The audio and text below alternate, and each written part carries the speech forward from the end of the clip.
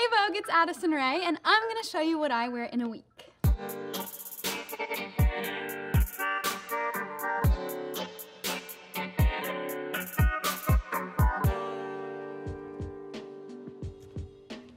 So this look is pretty much like my everyday going out, but cute and comfortable at the same time. And these boots are Drees, these shorts are American Eagle, blazer from Theory, and bra from Tan & Line. Whenever I try to get like dressed up to go somewhere, especially if it's like casual, like just going out for a walk or to the store or something like that, I try to like grab something that kind of contrasts a little bit. I think shorts with the blazer is a perfect mix of like still like mature and like classy, but the shorts kind of like make it a little more young. I haven't always been into blazers because I'm from Louisiana. I used to just go to like practices and like school, so I wouldn't really dress up very much, but now I'm doing a lot more, so I do dress up.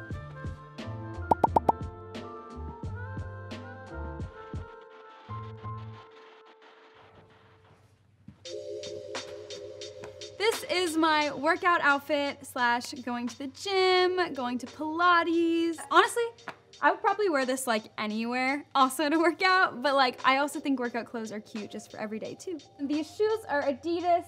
This biker short and sports bra set are TNA. I love this sweater because it's super cute and comfortable, and I can just throw it on after or before a workout, and it is by Bella Freud, and if you didn't know, she is the great granddaughter of Sigmund Freud. My favorite workout is probably Pilates. I used to do Pilates like every once in a while when I was in dance a lot, but more recently I've been doing it with a lot of friends, and it's been really fun. Can you name one thing from 1970? No. I honestly cannot. September from Earth, Wind, and Fire. Is that right?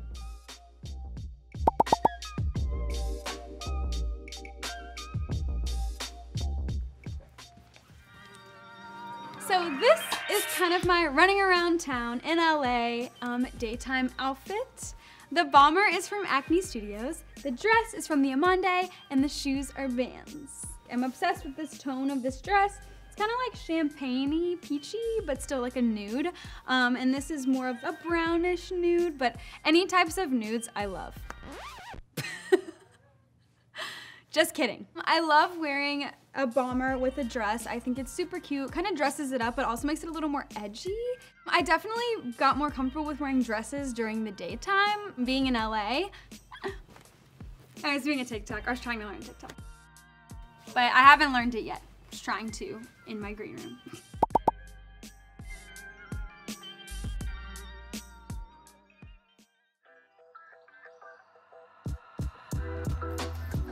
So this is my throwback outfit. I was actually born in the 2000s, and that was kind of around the time whenever these were really popular. This is a Juicy Couture sweatsuit, a Hanes t-shirt, Vans that are simple and white, and then a By Far bag, which kind of reminds me of like a watermelon.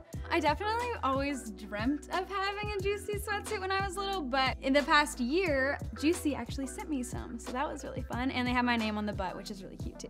My entire Pinterest board is pretty much 2000s at this point. I know it's not very dressy, but I think it's very casual and comfortable, but still really cute and fashionable.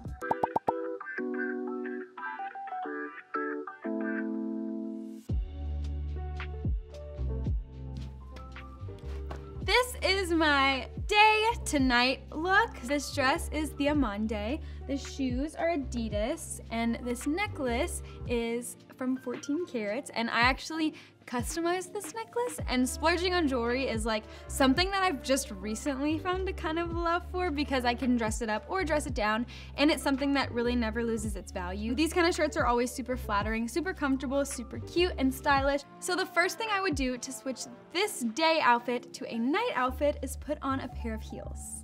These shoes are Jimmy Choo. And then I would put on a blazer. Should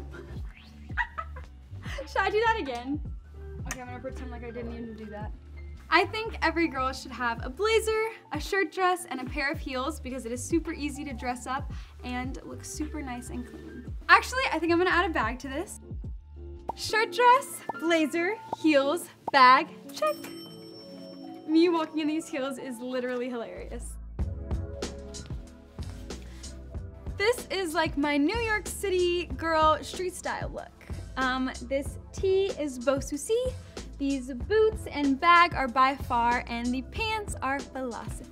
When I think of New York street style, I think of lots of like dark colors. I feel like I always see people in pictures in New York like very street style-y, like walking, casual, maybe like a strong pose. I would probably wear white boots or boots in general with like anything. I think boots always look really good with pants or cutoffs. I'm fine with walking in heels. I don't really care how far I have to walk in heels. I have a really high pain tolerance. I just think like, why?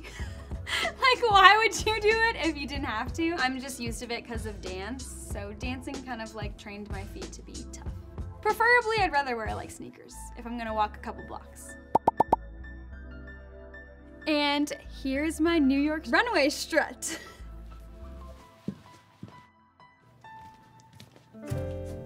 This is my going out at night or going out with the girlfriends look. This dress is Fleur du Mal. The shoes are Jimmy Choo, and I got some little dainty jewels on. With this really, you know, simple silk slip, I can use like a really crazy shoe with a lot of bling or even color. A pop of color is always great for a shoe. I definitely think a shoe is where you can kind of go crazy a little bit sometimes. I feel super sleek and sexy in a slip dress, and it also makes me reminiscent of like the 90s, which isn't necessarily something you'd exactly think about when you think of the 90s, but like Jennifer Aniston, Kate Moss, a lot of like the supermodels in the 90s would wear slip dresses. I like to think I can be a supermodel, but I am 5'3", so. What I miss most about going out is just like human interaction. I feel like all of us miss kind of like being able to connect with new people that we meet. Another thing I'm really excited about for going out is to hopefully hear my new single, Obsessed, play. I've heard it on the radio a few times, which is absolutely insane, but hearing it out at like a restaurant or a party would be so much fun, so hopefully that will come soon. I think sometimes people think sexy is like short, but it can also be long and still give you some waist and curve, but in a little more coveragey way.